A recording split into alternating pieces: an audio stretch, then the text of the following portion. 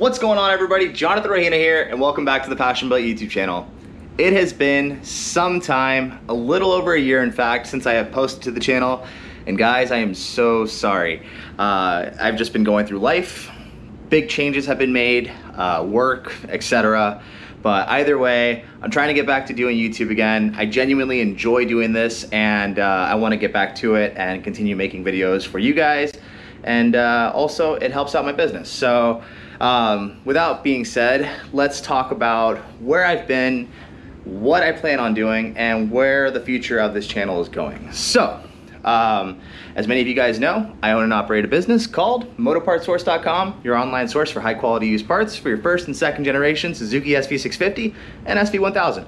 Also various GSXR models as well. So that's still happening, and I still do have parts. As you can see, we have inventory shelves here, plenty of parts in stock. So if you guys need anything, motopartsource.com.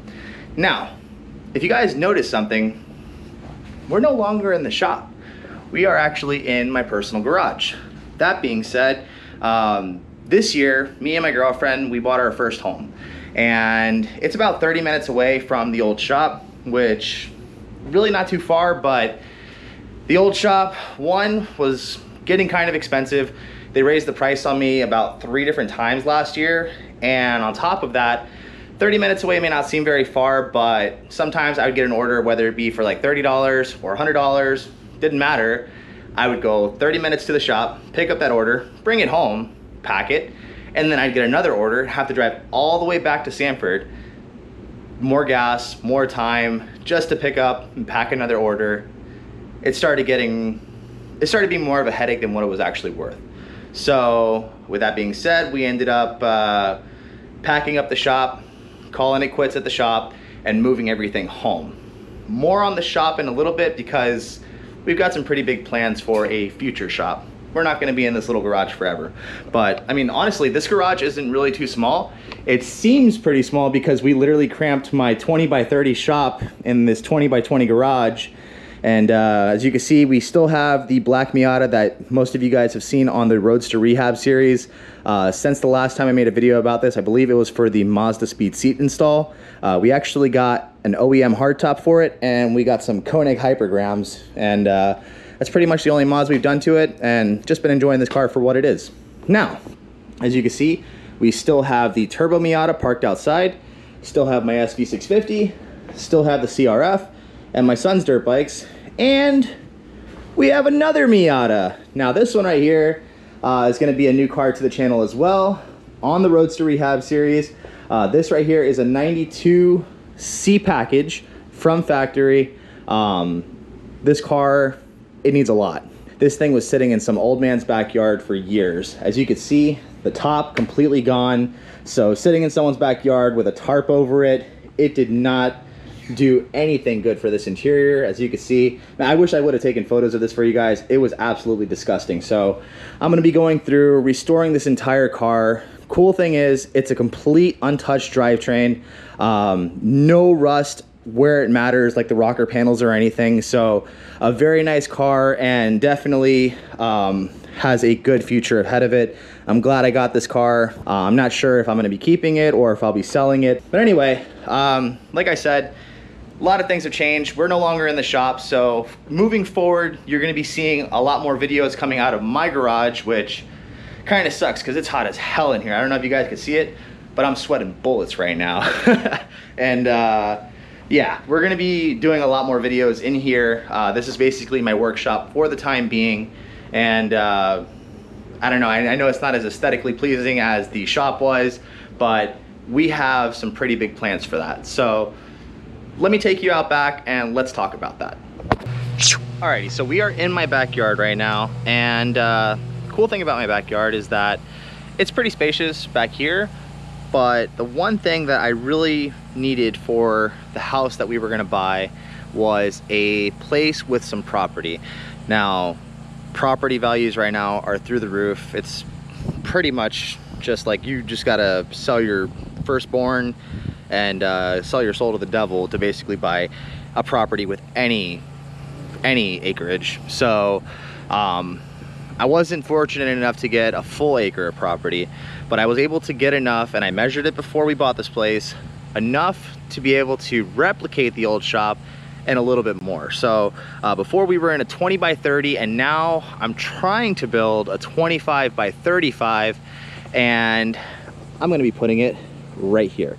So as you can see over here, this is basically my side lot over here.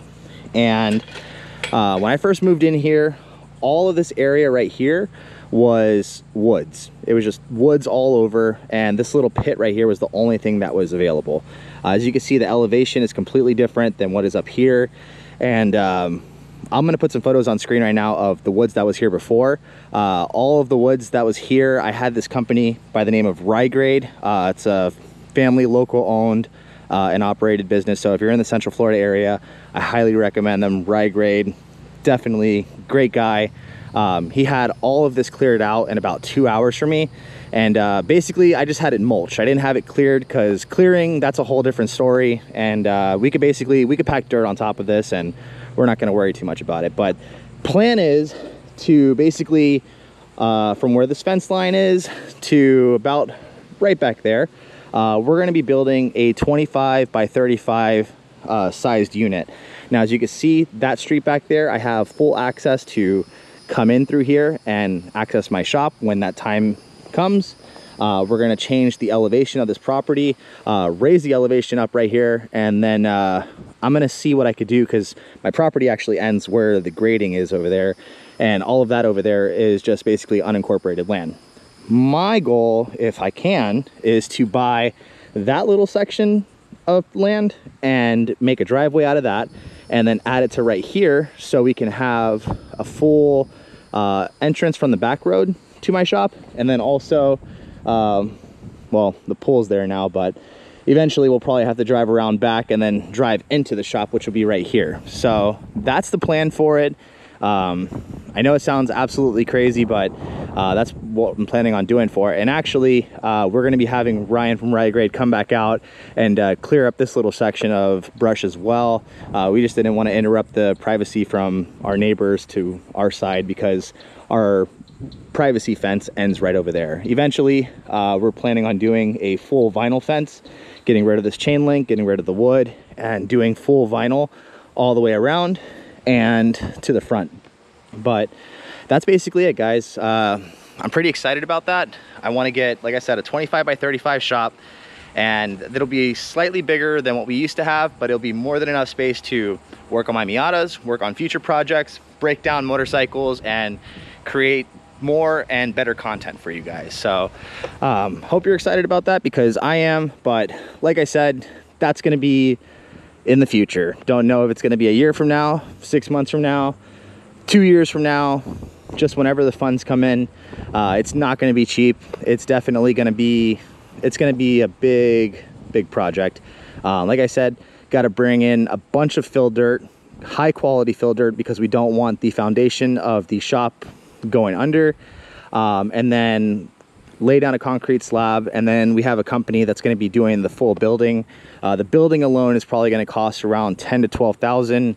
And then that doesn't include the concrete or the dirt. I'll tell you what, I never in my whole life thought that I would be paying for dirt, but here we are, gonna be paying for dirt. Anyway, guys, I'm in direct sunlight. I'm wearing all black. Let's get back into the garage. Alrighty, guys, had to get out of that heat. It is too damn hot to be out there right now in all black. It is the middle of summer in Florida, and boy, I am sweating pounds by the minute. But let me take a minute here to just have a heart-to-heart with you guys.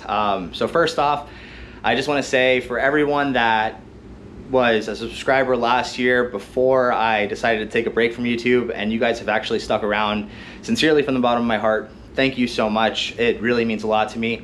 I have seen the comments that people have dropped just saying that they miss me or they miss seeing the videos, and I really do appreciate that. It actually gives me a drive to keep doing this. And when I left YouTube last year, I left you guys with about 2,000 subscribers, and I didn't think this channel would continue to grow without me being here. But since I've left, we are now about to hit 5,000 subscribers. And guys, I mean, it's not 100,000 subscriber, but you know what I mean? That's huge to me. So for almost all 5,000 of you. Thank you sincerely from the bottom of my heart that you guys are here, and I really do appreciate you guys. And like I said, it's absolutely amazing. It blows my mind to have 5,000 people that actually enjoy watching these videos. Now, like I said, guys, this whole shop that I'm trying to build in my backyard, this is not gonna be an easy feat. It's gonna cost a lot of money and it's gonna take a lot of time. So if you guys wanna support this in any way, I can give you guys a couple ways to do it free of charge. One, hit that subscribe button. It really helps. Two, drop a comment, whether it's a dumb, stupid, funny, whatever comment, just drop it in the comment section. Comments help the videos grow in the algorithm. I don't know how to explain it.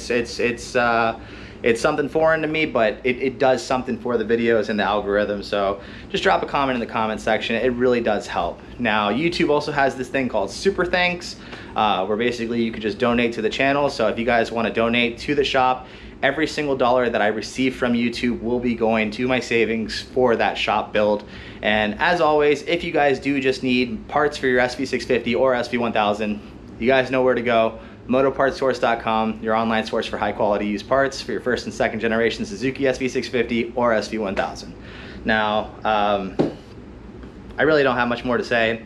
I'm in here sweating bullets, but I'm gonna be getting back to making YouTube videos for you guys, and I hope you guys are as excited as I am, because I kind of missed YouTube and I've definitely missed you guys. So with that being said, thank you so much for watching today's video and listening to me rant on. I hope you enjoyed it, and I hope you are excited and stoked for the upcoming content to come. So until the next time, I'll see you then. Peace.